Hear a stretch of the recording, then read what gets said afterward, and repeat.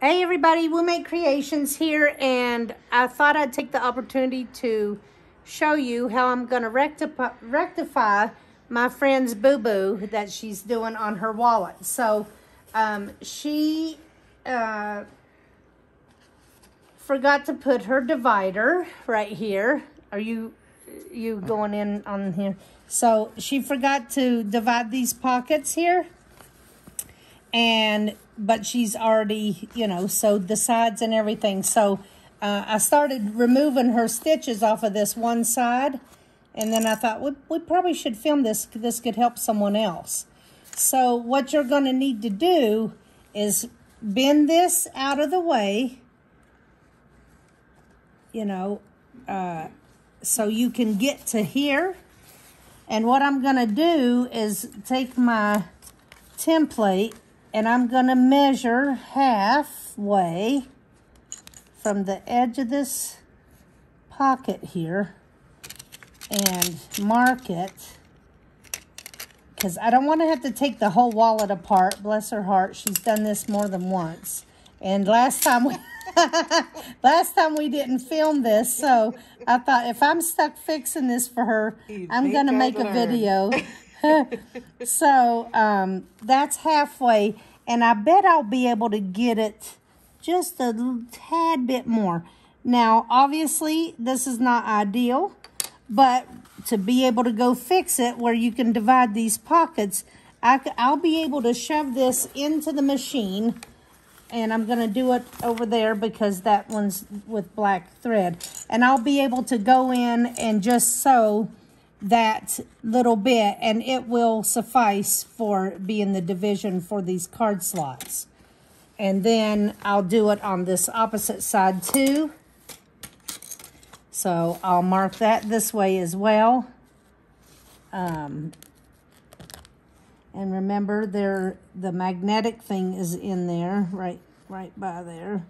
But we'll be able to get that sewn.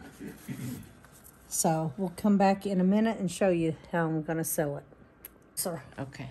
It's better to come closer. Okay, so here we are. And I've bent this down as far as I can to get it out of my way.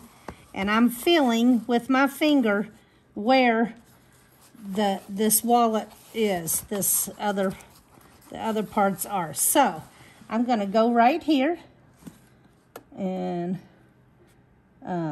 drop my needle and then back it up, and I'm going to just take a stitch right down through here until there. That's about enough. And then let me cut that off, and that's all that's going to be right there. I'm going to bury these threads, and then of course I'm not at my station, so my pen is over here, my needle.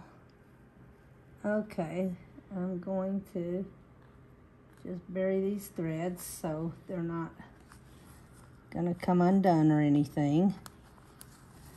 That is a self-threading needle, in case you don't know about that,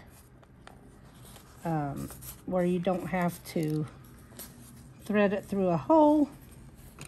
We're gonna cut this, doesn't matter because it's gonna be in the wallet. Cut this off, and voila, you can just put your finger and erase that chalk from there. And then I'll do it to the opposing side the same way. I'm going to bend this away as far back away from me as I can, so I can go down and not be sewing where I'm not supposed to be sewing. So this one I'm only going to be able to go to here. So let me pull this a little bit. All right, let me see. I'm going to back this up a couple stitches and then just go straight down. And I won't be able to go as far because I don't want to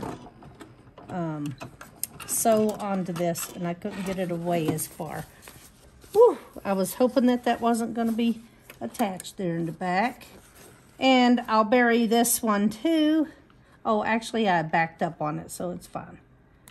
And there you have it. Well, there. Now you won't be able to tell any of that happened, so we'll go ahead and put this, we'll bend this back and go ahead and sew this down here, and we'll show you the finished product here in a few minutes.